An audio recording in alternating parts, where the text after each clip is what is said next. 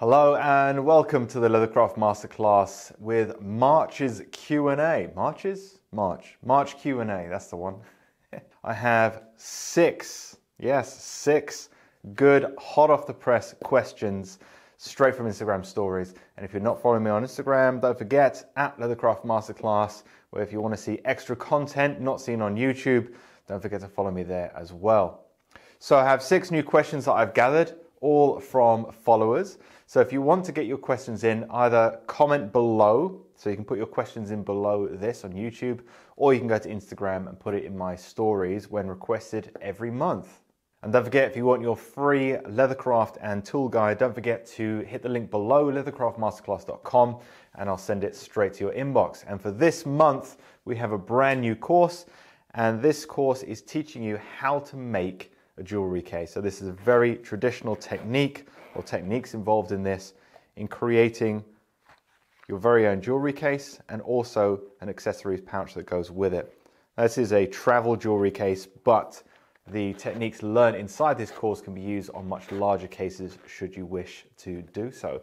Now, this is using exotic leathers, obviously, as you can see, but you can use any kind of leather that you want. You can use chrome tan, you can use vegetable tan, use cowhide, calf, goat, whatever you want to use on this. I'd recommend goat personally. Great value, great grain, and really easy to work with for something like this. So as usual, I'm going to go live on Instagram. We're going to take some live questions as well as I'm answering these. So 6 questions, yes, but there's usually a little bit more as well. So let's hit live and we'll take it from there. All right, we're live. We're telling your followers that you've started a live video. That's always a good start. Right, so let's start with question number 1. And this is a question I get a lot. I get it asked a lot on the Masterclass forum as well. I get it asked in DMs, I get it asked by email. One of the biggest issues with doing custom leatherwork is hot foiling, okay? Or even just stamping your own logo into your leatherwork. Because a lot of people want to do it, especially when they first start in leathercraft. They go, okay, I've made this wallet. I love the way it looks. I'm really proud of it. I'd love to put my stamp on it, my seal of approval. I want to put my name on it.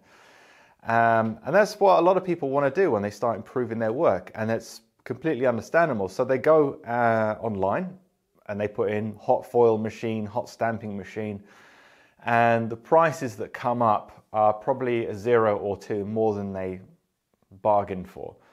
So a hot foil machine can set you back several £1,000s for a very good one, or several $1,000s for a really good one.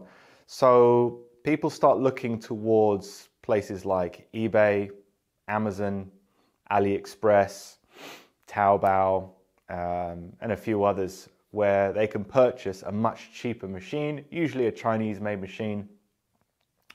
And that was what this person is asking me here. What do you think of inexpensive hot foil machines on Amazon around 160 euros? So obviously they've gone onto Amazon and they've seen the prices of them, and there's probably one that's 160 euros. The cheaper, smaller units from China are usually around 100, 200, 300 mark. What do I think of them? I've only had 2 experiences with them. I've had 2 experiences with them. This was a few years ago, mind you, and I've noticed that China usually starts putting out really low quality stuff, and then as market demand increases, there's companies in China that start kind of catching up and producing better stuff. Pricking irons used to be terrible from China. They used to be all really bad stitching chisels, and they still produce those, but over time, some of the best quality stuff is now coming from China with regards to leathercraft tools. Really strange, I don't know why. But that might be happening with hot foil machines, I don't know. But my experiences are pretty negative. The first machine that I got, I can't remember where I got it. I bought it online and it was around £200. And I remember after must have been a few days of using the first unit, I was pulling down and I was pressing into some vegetable tan leather to get a nice kind of deep logo in there. And I remember just feeling the lever, the ram, just give all of a sudden. I was thinking, that's strange, and then it stopped.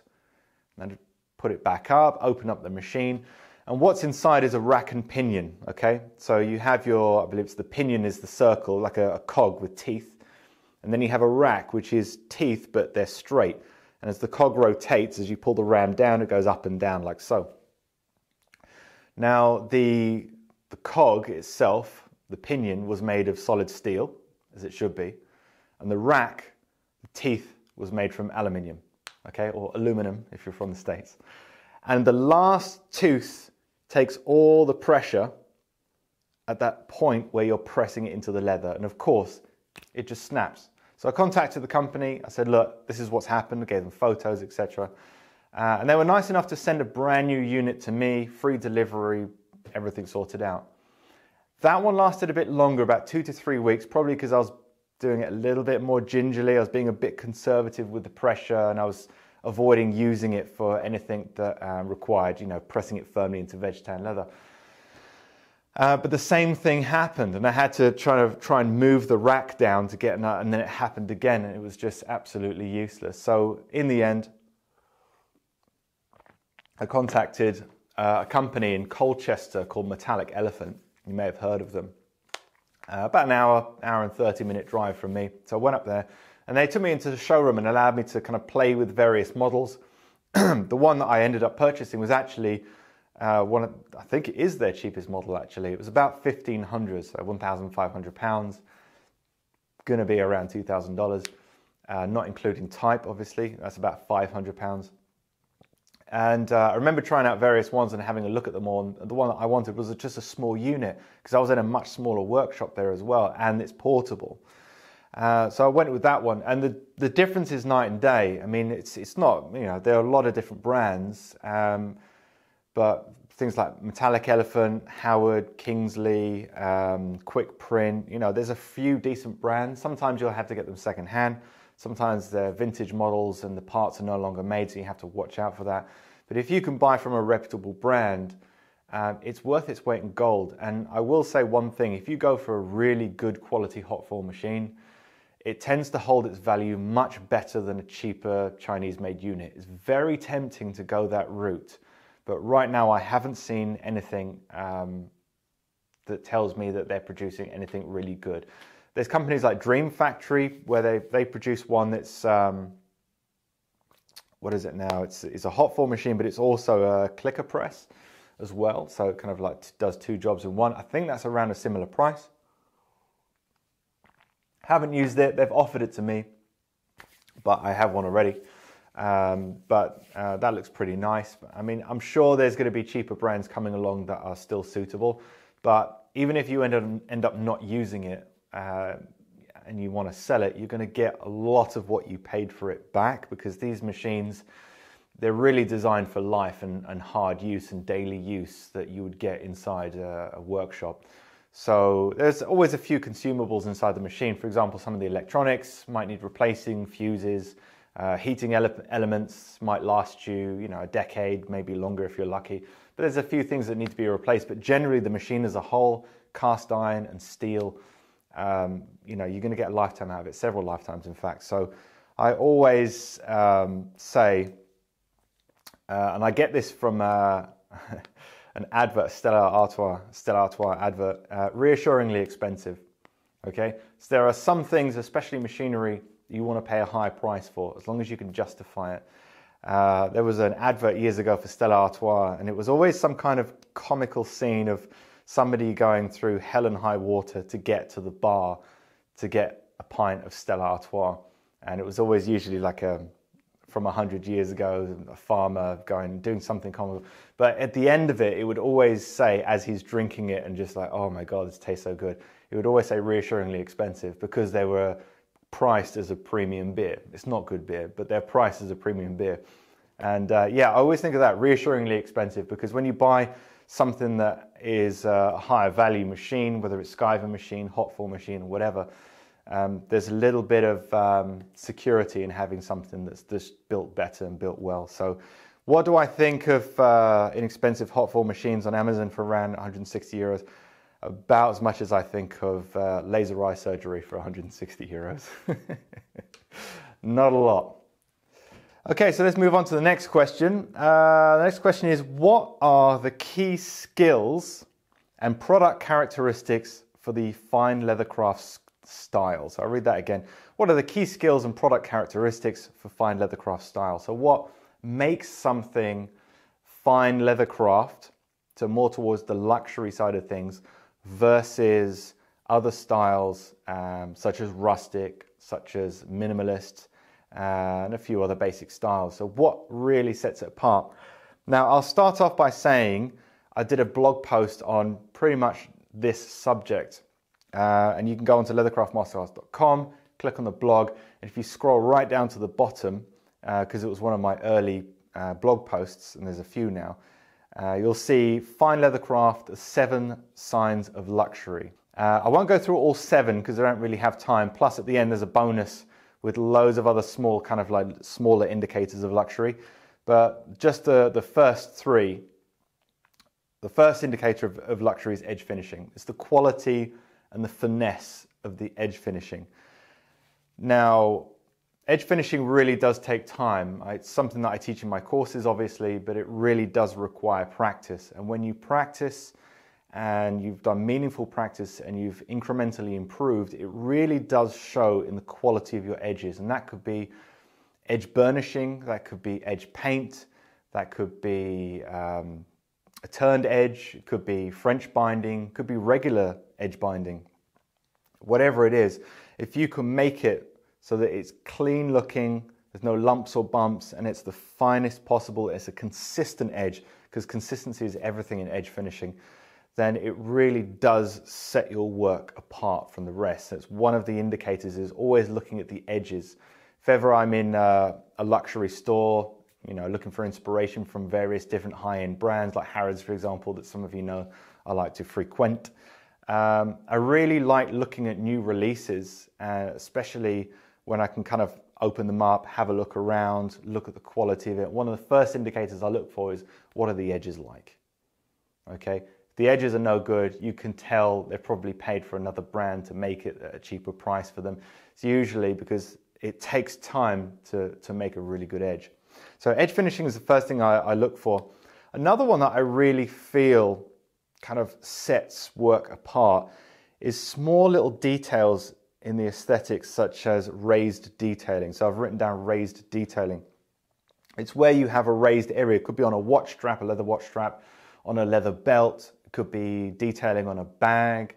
It's a raised area that just adds more visual interest and a little bit more intrigue to the product. Sometimes it's practical, like the raised area in the center of a belt. You want the edges to be nice and thin for something a bit more refined, but you want that bulk in the center for stiffness when you're putting it through the belt loops, but also for strength and stretch resistance. So it does form in certain products a practical element, but it really does add a 3D look to it, where the light hits it on one side, but there's a shadow on the other. It just makes it look a little bit more interesting than something that's just, you know, plain sheet leather, for example. So raised detailing also shows the craftsman has really thought about the design and also has the skill to pull it off at the same time. So raised detailing is another one. The last one that I've got on the list, and remember there's 7 in total, but you'll be able to read the rest in the blog, is slim edges. It's not easy to get a product with nice slim edges, you know, a really nice wallet. For example, the Slimline coat wallet, which was a course that I produced, a lot of that was really focusing on getting those thin edges, keeping the bulk overall down as well. But just having those thin edges shows that you're good at skiving, shows that you can layer well, and a consistently thin edge as well. So if you're perhaps new and you're trying to a really thin edge, it can be sometimes inconsistent, thicker in parts and thinner in others. So when you have that really smooth thin edge, it makes it look more refined and also shows that the craftsman has really worked on it. And remember, anytime that you look at something, you can tell the person that worked on this knows what they're doing. That's really a sign of good craftsmanship and therefore luxury at the same time. So that's just 3: excellent edge finishing, raised detailing, and the ability to pull off slim edges. So they're 3 of the 7 main signs. So don't forget, the rest of it is in the blog, leathercraftmasterclass.com. This one, I like this question. I do and I don't. Okay, here's why. This question is, can leatherworking make me rich? Okay, specifically hand stitching only. Can leatherworking make me rich? if I'm hand stitching? First of all, anything can make you rich. People do the strangest things and start the strangest companies, and it makes them a huge wad of money. Anything can make you rich. It depends on the person. It's the person that pulls it off. But I will tell you something straight off the bat. If that's your main concern, and I really hope it's not, if your main focus in anything is all about getting to the point where you consider yourself rich, your focus is not where it should be, which is essentially a higher purpose, building a brand, building a company that serves its customers better than anybody else, building the best that you can actually be. You know, it's something that's going to be bigger than just getting to the point where you consider yourself rich. And you're not rich if you're still drinking out of mason jars. Anyway, I don't know why I have that. I think everything else needs washing up. Anyway, so can leatherworking make me rich? Okay, so let's humor this question and break it down. So a quick cursory look online. I've only got 2017 results, so the numbers are going to be a little bit skewed. Let's say that you consider rich as in the top 1% of earners in your country. Okay, so in the UK, the top 1% in 2017, it's going to be higher now, but it was £166,000 per year. Okay, would put you in the 1% bracket. It's probably closer to 200,000 now, but anyway, 166,000, which is $216,000 or 198,000 euros per year. Okay, obviously that will put you on the 1% range. You're into super tax at that point, so a lot of that is going to get taken away from you. You'd probably be better off earning that in the United States because you guys cap it at 37%. But anyway, okay, so let's break this down. So let's say that in a year you got, 52 weeks. Let's say that you make a bag every 2 weeks. So how much would you have to charge? So let's take 166,000. This is funny. 166,000 divided by half is 26 equals. So you'd need to sell a bag every 2 weeks with an average price of £6,384. Okay.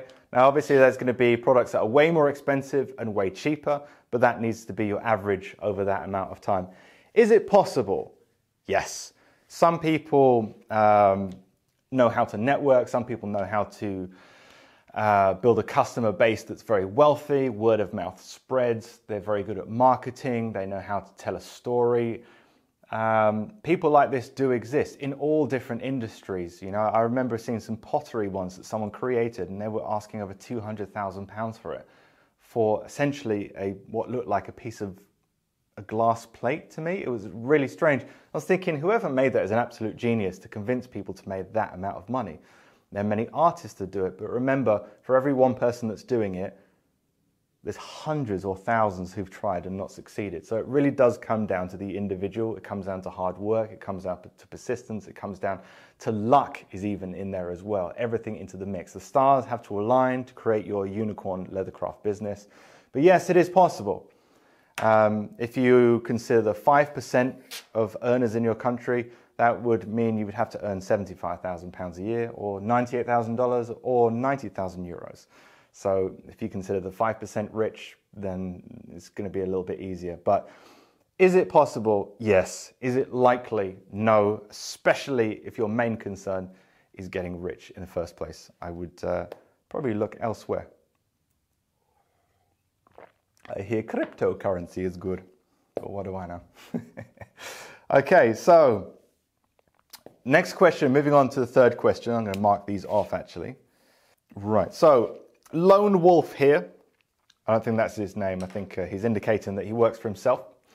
Lone Wolf here. Mastering craftsmanship skills over managing/marketing, or both. So breaking down the question even further, it's really asking, as a sole trader, for example, what's more important to the success of your business, your craft skills, or your skills in business, your skills in marketing and advertising? Or is it both? Now, some people will say it's you know, it's 50-50, you know, it's 50, half and half of each. Some people say, oh, it's, you know, it's 80% craft skill and 20% marketing. Some people say it's the complete opposite. When you have your own business, obviously this doesn't make sense, but you've got to think like it does. You need 100% of both, okay? So 200%. That doesn't make sense, but you make it work.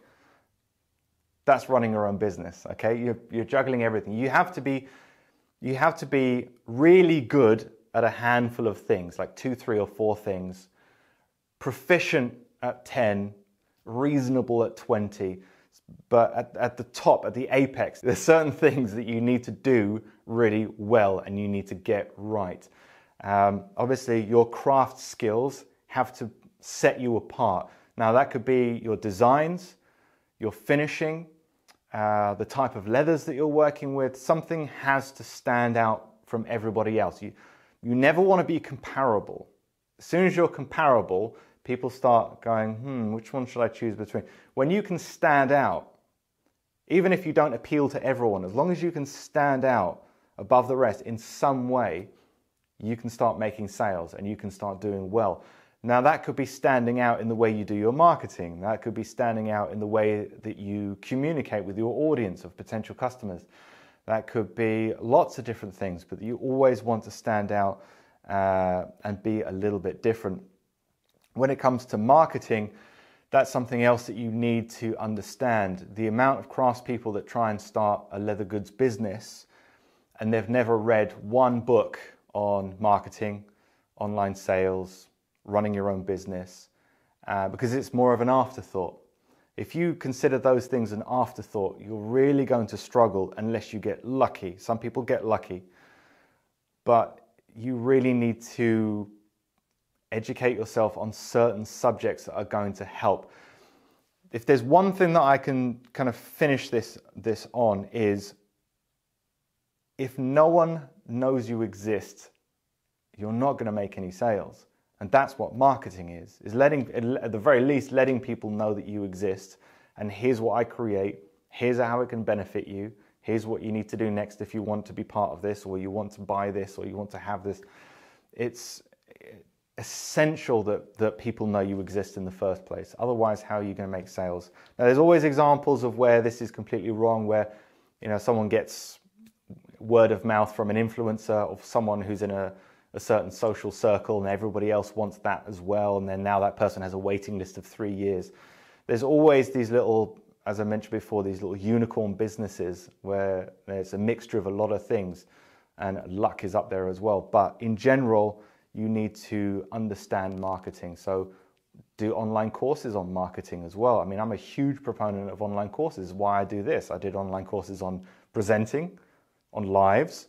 I've done online courses on videography and editing, online courses on photography, business and marketing. You know, it takes knowledge to then make these things work. So it's a little bit of everything, unfortunately. It would be nice if you could just make something really nice and the work sells itself.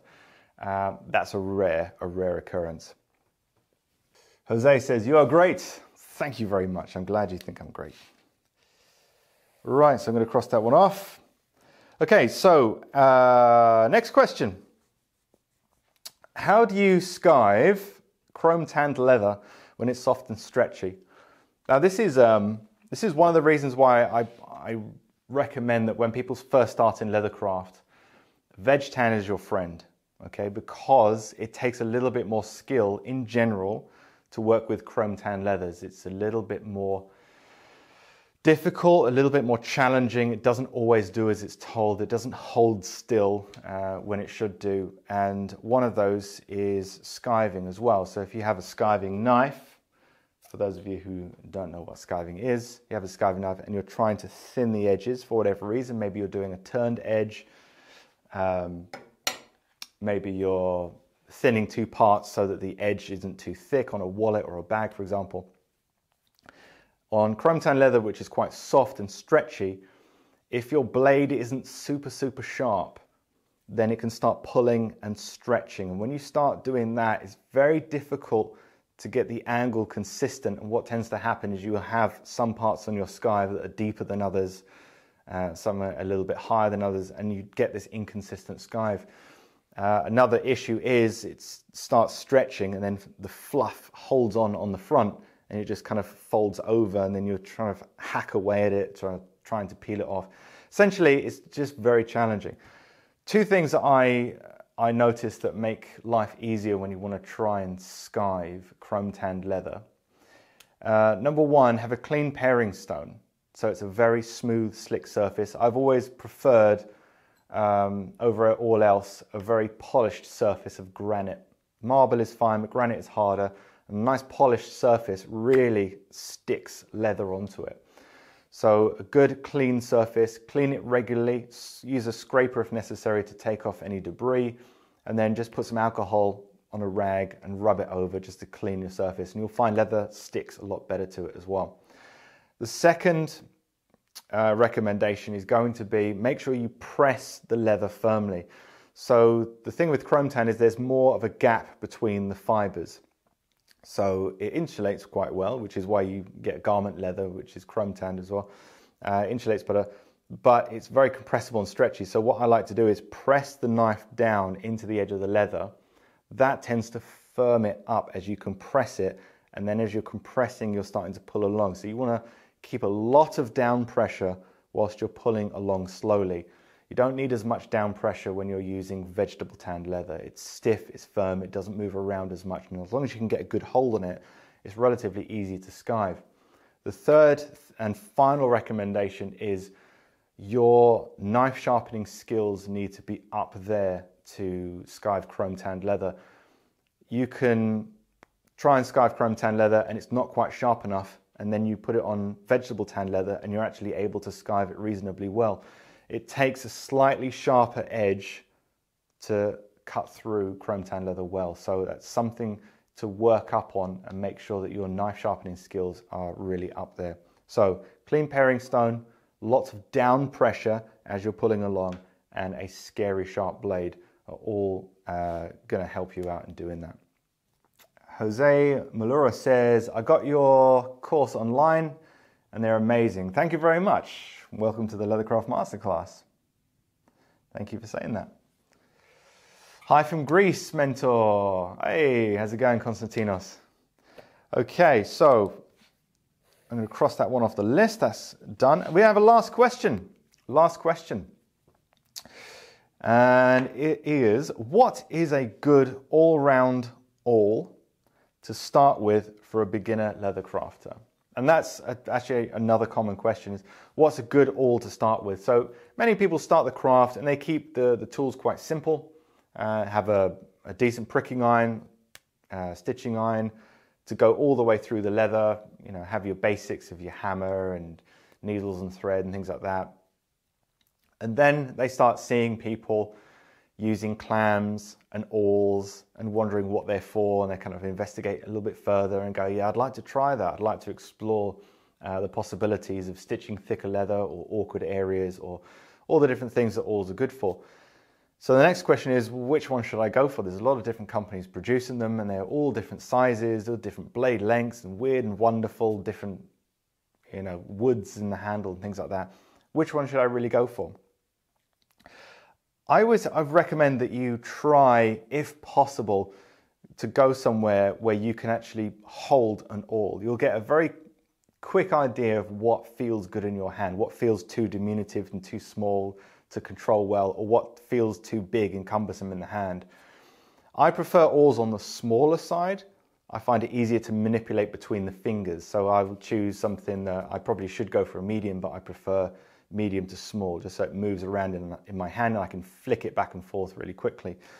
But it's personal taste, but you'll find very quickly, failing that, you could always, it's not ideal, but if you're paying for return fees, it's not so bad, buying a couple of sizes and then returning the one that doesn't feel quite right to you. So as long as you're not taking advantage of free returns from small companies, I would try as much as you can to go somewhere where you can try them out. Or, you know, if you know someone who's a leather crafter who has different awls, ask them, do you mind if I come round and just try them out? There might be someone in your local area who's might be very happy with you doing that. So try out the all size, the half size yourself, which is the handle. Okay, so the haft is this part here. Okay, so that's the handle itself that you hold on to, usually with your dominant hand. We have the ferrule here, which usually holds the wood together from splitting. Not so much in the case of this awl, even though it looks like it, but most awls, it's just a cylinder that stops the wood from splitting. And then at the end, we have the blade. So that's what you push through the leather, and then as you pull it out, you chase with the needles. Okay. So what size blade do I recommend? A great all-round size I found is about 25 millimeters long, 20 to 25. Okay, it's going to be good for small to medium-sized work. For larger stuff, you know, really big handles and trunk handles and box stitching, you know, you can go for something that's obviously much larger. So this is going to be about 35 millimeters long, 37. So, you know, they can go really large, but as an all-rounder, I think 25 millimeters or an inch for those that use imperial measurements. And width-wise, something that's around 2.5 millimeters wide. So that's going to be good for anywhere from, if it's tapered, from 3 millimeter to 3.85 in iron size. That's going to be around, yeah, so 25 millimeters by 2.5 millimeters. So the next question is tapered versus non-tapered, really. A tapered awl is like that. Okay, so the deeper the awl blade goes in, the wider the cut that it makes. Now there's benefits to that, because if you're stitching with thicker thread, thicker needles, and a thicker project, you can push it further in and simulate a larger awl, or you can keep it shallow for small things, but it does require a little bit of hand-eye coordination for making sure that you don't push it too far in, because then you have one large slit next to a smaller one and it can throw off your stitching. So some people put little layers of leather on there to limit how far it can go in. Okay, so you can get a hole punch, a small one, just punch, push it on, punch another one, push that on, and you can then limit how deep you can go. So that's another way of getting around that. Straight-sided awl has no taper, so it's a sharp front and it's like a straight sword. Okay, that one is not depth sensitive. You can push it all the way in or shallow and it makes the same cut. It's really up to you which one you choose. I reckon that non-tapered is a little bit more specialist to a particular pricking iron size, but a good all-rounder is a tapered one where you can actually simulate a larger awl, so you don't need as many awls. So that is my recommendation. Try out the half size if you can. Always see if you can try something out to see if you like it first, and then compare it to another awl and see what works for you. But avoid getting an awl blade that's too long, because that can be cumbersome and you can accidentally scratch your work very easily. And avoid getting anything that's too small. I've seen some like 8 millimeters. And that's for very small specialist work. You wouldn't want to try and make a bag with that. So, okay, just going to go through just in case I've missed any questions. I think there was one from earlier. What's your favorite knife for cutting leather? There's a lot that I use in various different circumstances, but the knife that I probably use the most is this, the Italian Trinsetto knife. Okay, I learned the other day that Trinsetto in Italian means knife, so I've been calling it the knife. It's the Trinsetto knife. But this is it. So it's made in Italy. It's just made from a steel tube, brass tube. This is nickel plated, so your hands don't smell. And inside I've put a little blade that I've made myself from a hacksaw blade, but you can use 9mm snap-offs like that on the inside of this with no problem. And it does come with a blade that you need to sharpen yourself. Very basic design. A lot of the Italian pattern makers and shoemakers use it. I tried it. I think it was about 10 euros or even less, and absolutely loved it. I love its precision. It's got a very flat part to it there. And when you put it in your hand, you can always make sure that you're upright all the time, rather than something that's cylindrical and it could turn in your fingers and you won't notice it, and then you've got an edge like that. Another one that I really like is the Stanley 10-095. So that's the Stanley 10-095. I've actually taken out the little slider in there because I don't think it's needed. But all you have to do is undo the back end and you can pull out your 9mm snap-off blades, put it back into the depth that you want, and then tighten it up. You can even take it out and put your blade in there and snap the end off, absolutely no problems. It's a really good one if you like the snap-off. Feels great in the hand as well. A little bit more thickness on the top, so a little bit more down pressure if you need it, but they're very, very cheap and very, very effective. If you're on the market for one, that's a good one. Is there another one? There's an NT Cutter that I like as well. NT Cutter, another good brand. NT Cutter, Alpha. I have a English George Barnsley Shoemakers. I'll get it. If I'm talking about it, I might as well show you. 1 second. So there's a clicker knife with a little hook bill blade on the front. Again, I made this from hacksaw blade. This is really, really good for thick leather, and if you need to cut a very tight curve in something, then that little hook blade really makes a difference. This is held differently. It's not held like a regular blade, which is more like a pencil, like that, so you can index your fingers against the cutting surface. This is held in the hand like so, and you use your index finger to identify that it's upright because there's a straight section, and then you can cut like so. So this is really good for thick, heavy hides, tight curves, and it serves a purpose. So I like to have a few different ones on hand. Snap-offs with a 30-degree angle are really great for cutting out patterns as well, and thin skins, because it's about 0.4mm thick, which is very, very thin. Hello from the USA. Purchased your courses recently, and they are very well made. Thank you, man. Oh, thank you very much. I really appreciate that. Thanks for saying that. It's always good. Sorry, Phil, the video was a bit jittery when you spoke about chrome tan skiving. How would you keep down pressure on? Okay, apologies for that. Yeah, the internet's a little bit weird. Okay, so obviously on a paring stone, but we'll pretend that this is a paring stone. Down pressure is you're using your fingers like so, and as you're, let's not use my hand, I think this is a little bit low for the camera. As you're pushing down, you're really using your fingers there, and you're using your ring finger and your pinky and the side of your thumb to hold the underneath. So you're really, really pushing down with the pressure here as you're skiving along, okay? So you don't want to hold it like that too much. You really want to kind of choke up on the blade and get nice and close so you can pressurize that leather as you're skiving forwards. So that's what I would suggest on that one. And you might need to have your hand off the edge of the paring stone so that you can do that. I use a surgical blade. Yeah, I mean, I do have a Swan Morton surgical knife. I very rarely use it. It's usually for really specialist stuff. I probably couldn't even tell you what I use it on. Probably just removing some thickness in a very small area for something like that. But it really does allow you to do some fine detailed work. So yeah, the surgical knives are great. The only thing is they don't, you know, they're really not designed for going through leather, which is mildly abrasive, onto a cutting surface which holds a lot of grit, which is probably the main reason why your knives wear down as fast as they do. Scissors. What scissors do you use? Vintage scissors. I'll show you. So I have a bit of a collection. I've restored a lot of them.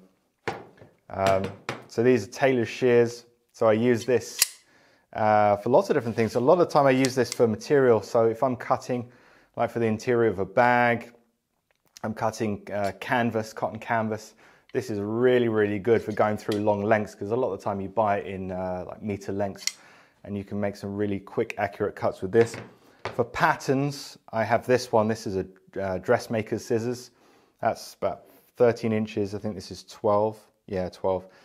And yeah, so this one's been restored. That one's from 1920. I think this is from 1910. Wilkinson & Co. It was heavily rusted when I got it. But the great thing about the old shears is they've got lined blades. So they've got a harder piece of steel on the inside. and then softer on the outside for strength, otherwise it would be too brittle. But the modern ones don't have that, even though they make them very similar. So the old ones are definitely the best. I've had to replace the bolt on this one. I use brass, but yeah. And I've got knife edge shears for leather as well. I've got a whole selection up on the wall there. And yeah, I collect scissors as much as I collect hammers as well. There's loads of different hammers that I have. So I do like a tool or two. Okay, so yeah, I think my connection is dropping on Instagram. Apologies, guys, if you've been watching this and it's not been great. I appreciate you sticking around for it, however. So I'm going to cut the live short now and just say thank you very much for joining me. It's been an absolute pleasure having you here, asking me questions and joining in the conversation. It's always good when you guys get into the conversation as well. It just makes it a lot more fun as well, so a little bit more enjoyable. So I hope some of your questions have been answered in this month's Q&A. Don't forget, there's still that offer of the free tool buyer's guide and leather selection video if you go to leathercraftmasterclass.com, link in bio for Instagram. Don't forget to go there and grab that as well. And in the meantime, don't forget, for a lot of you who have purchased the courses, I've just come out with the jewelry case course, which I'll show you here. Okay, I've got some rings in there, just to demonstrate what it kind of looks like. So that's the latest course release, and this one is really teaching you some new skills. A lot of them I've been waiting a long time to teach as well. From the days where I used to restore vintage leather goods, one of my favorite things to restore was vintage jewelry cases. I don't know why, I just find them so fascinating with their little ring cushions and partitions and drawers and all little fancy stuff that you just don't see anymore. So this has been a really fun course, and I hope a lot of you really enjoy it and get some techniques that you can use in other areas of your leathercraft as well. So thank you for joining me, and I will see you again very, very soon. Thanks for watching, guys.